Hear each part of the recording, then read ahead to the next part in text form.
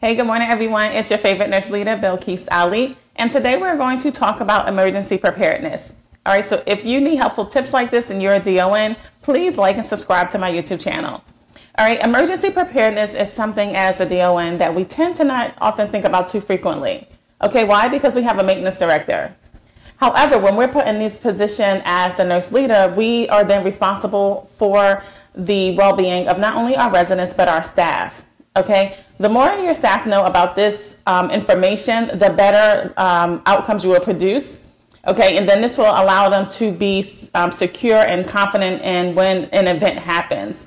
Okay, so when we're thinking about emergency preparedness, we're thinking about fires, tornado storms, anything in that area where it can cause a sentinel event in your facility and affecting the well-being of your residents.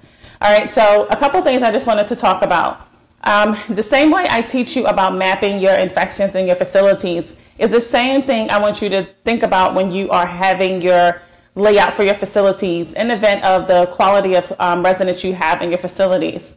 So for example, your bariatric residents, okay, always know where they are located. Primarily, they should be located on the first floor. Okay, this is an easy evacuation for them. Okay, when you have residents who are on oxygen usage, okay, where are they located? Are they located in the area that has an emergency outlet so that the oxygen is not compromised in an event of an emergency? The same with your residents with specialty equipment. Okay, anybody who has like your wound bags, okay, you know that they have to be functioning. And then air mattresses. All right, so these are some of the things that I want you to start thinking about in the event of an emergency. Okay, we're going to locate our fire hydrants, fire pull stations.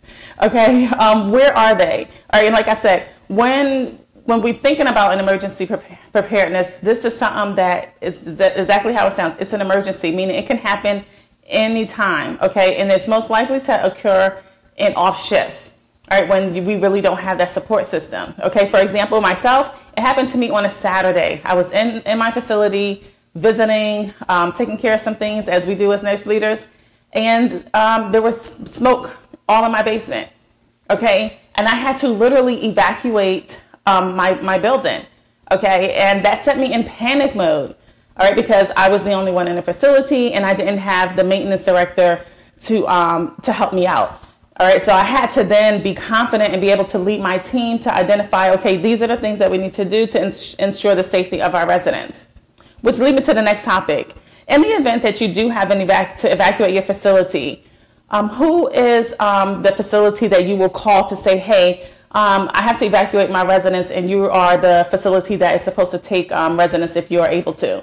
All right, who is that facility? Does your staff know who that facility is? Do you have an emergency prepare plan for them?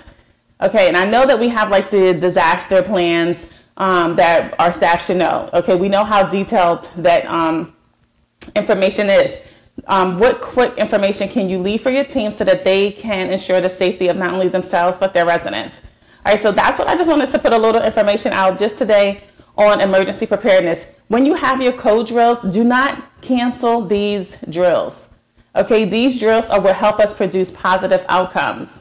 All right, so when you have, whether it be your code blue drills, your elopement drills, your fire drills, do not cancel these drills. Okay, your staff need to be aware of how to manage in the event of emergencies.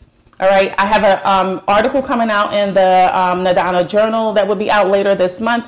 Make sure you go into that, and I go into much more in detail about emergency preparedness. All right, so again, if you're a DON and you like helpful tips like this, please like and subscribe to my YouTube channel, and I talk to you soon.